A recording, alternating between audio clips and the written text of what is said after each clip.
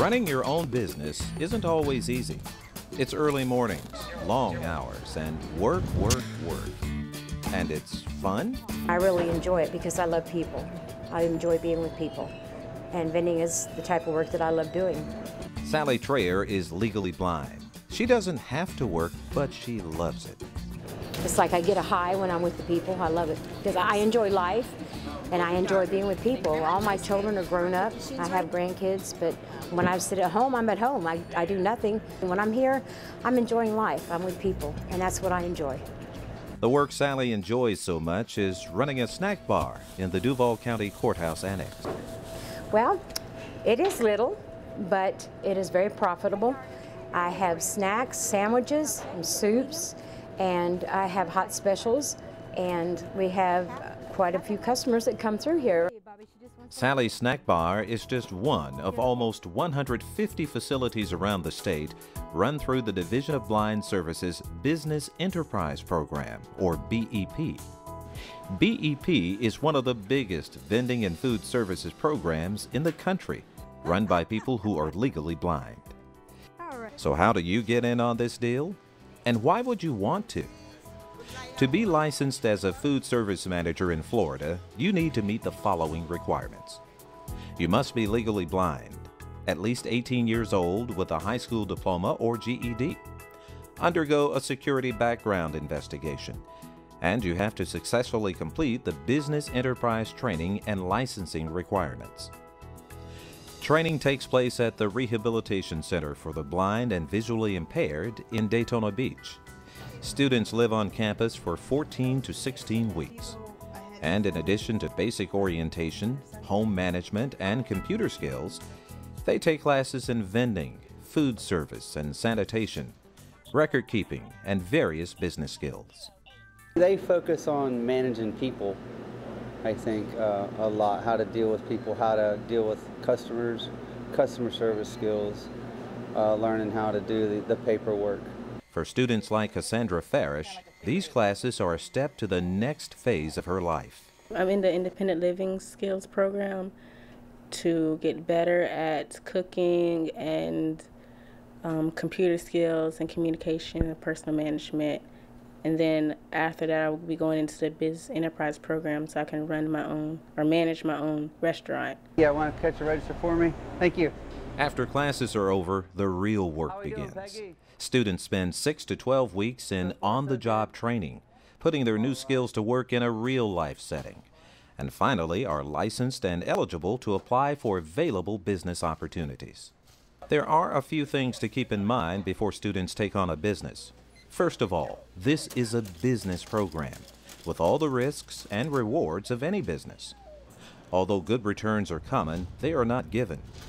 Compensation depends on how much knowledge and effort an operator puts into the business. There's not always an opportunity in every area of Florida, so the ability to relocate is essential. And once you've managed one business, your track record will affect your chances of getting another. These businesses come in 4 forms. There are snack bars of all sizes, cafeterias, highway vending machines, and non-highway vending machines like these soda and candy machines in a county courthouse. Most of these options are located on federal, state, or other public property. Some are on private property. Dave's Cafe is located in a busy federal building. Like all other BEP vendors, Dave Harbach had to compete against other licensed candidates for his spot. Tests include a written exam, an interview, and assessment of his past performance. Now that he's working, the Division of Blind Services supports him in many different ways. Well, it supplies the space. They have a deal with the government, with the Randolph-Shepard Act. They supply the equipment that I have to maintain and take care of and I'm responsible for. And if there are any repairs needed, I need to make sure I take care of those. In addition, DBS supplies Dave with a business consultant to answer questions, provide advice, and be his voice with people in the building if need be. But this chance means so much more than just a profitable business. Morning, Albert. All right, good morning. A cabinet maker by trade, 75, Dave's please. failing vision meant he needed to find a new career, and not working was not an option. Working is a great thing, you know. It builds self-esteem, builds self-confidence. When you accomplish things, you feel a lot better about yourself.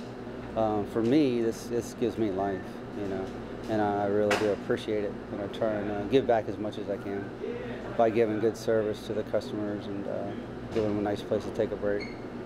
But yeah, it's gives me life. Dan Angelicola has been working with DBS for more than 20 years. He's the general manager of his own business and has one paid employee. That business is the Rest Stop along I-95. We provide product through vending for people who are traveling the highway and use the rest area. And our mission statement tells us that we have to provide quality products at a reasonable price and keep our machines and a facility clean and neat, and that's what we do. And hard work pays off. Owners receive a percentage of the profits they make. It's a darn good living. Dan credits the Division of Blind Services and the BEP program for his longevity and his success. Actually, without their support, I don't think there'd be many of us out here doing what we do. It's kind of a partnership, and the support we get from DBS is outstanding. Three very different individuals, three very different businesses, one common goal: to be a success on their own terms. A success that wouldn't be possible without the Business Enterprise Program. For visually impaired people, I think this is the best thing out there for them. It's tailor-made for them. If they want a future, they would be wise to go through this program. If anybody qualifies and has the ambition and to do it, I think they should. I mean, it's a lucrative program. The first thing it did was get me off the SSDI rolls, and I was able to make my own living, which